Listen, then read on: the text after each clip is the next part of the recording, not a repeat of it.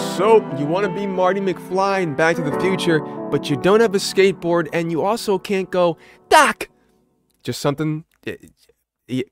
guys, listen, at this point, I don't know where the intros come from. I just hit the record button, and they just come out, okay? Hey guys, I'm TutsByKai. I'm Kai, and today we're back once again to take a look at how to create an animatable, transparent texture in Blender. None other than Blender, of course. What will we be in? 3ds Max? What is this? You know what channel this is, alright? Come on. So let's go ahead and get started. I'm gonna go ahead and drag a box over top of everything, and we're just gonna delete everything. We don't need it today.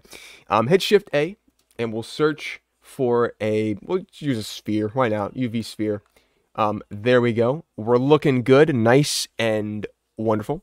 Now what we need to do is I'm gonna go ahead and we don't have to add subsurface. We don't have to make it smooth or anything like that. We're just gonna do the material. So let's go to the material tab here on the right hand side. Hit a little drop down. Select the material. That's called material. Nice. And then we're gonna go ahead and we'll do a couple things here. So instead of changing the surface to a transparent BSDF shader, what we're gonna do is we're gonna leave it on principal BSDF because we have transparent options available to us. So let's go ahead and scroll on down. As you can see up down here, we have this thing that says where is it? I think I might not be up alpha. There you go. So you can see this thing says alpha, right? So this, when you move it, it doesn't do anything. If you go to material viewport shading, it still doesn't do anything other than it just turns black. That's all it does. So it's not transparent. Obviously, it should be transparent. But the way we can fix this is the background should be transparent as well. So let's go to the main tab here, the first tab. Go down to film and then check transparent. So now you can see, if I was to go to the render viewport shading tab, you can see that the background's transparent now. It looks good, but the circle is still black, even though the alpha's turned all the way down. So why is this? Alpha should be transparency, right? Correct? No.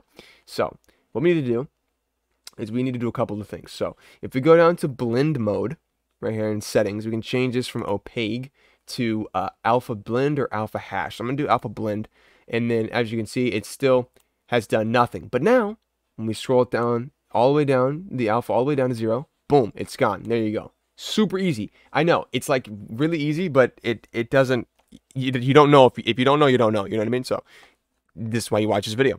Nice. So what we're going to do is now we're going to animate this real quick before this video ends. Let's go ahead and go to the first frame here. I'm going to hover my cursor over top of the alpha box, hit I on my keyframe, or you can right click it and hit insert keyframe. There we go. And then I'm going to go to like frame 50 or something, drag the alpha all the way down, hover my cursor over top of the box, hit I, and then now when we play this, change my end frame to frame 50. When we play this, you can see that the circle disappears. It becomes transparent. Ooh, where's it go? It's a ghost, like Danny Phantom. That's crazy. Casper. Nice. So that's it. That's literally all you have to do. It's super easy. Very, very useful. I just needed this very, very, very much. And I actually forgot how to do it. I had to figure it out again. So that's why I'm making this tutorial. But hope you ladies and gentlemen enjoyed it. Hope you learned something new today. This is a very useful thing that I assume you will be using all the time when you find a use for it. But yes, I'll see you in the next one. Don't forget to subscribe if you're not already. It really does help me out. It's literally free. And if you don't want to keep subscribing, you can unsubscribe anytime you want to. I'll see you, ladies and gentlemen, in the next tutorial. But until then, bye-bye.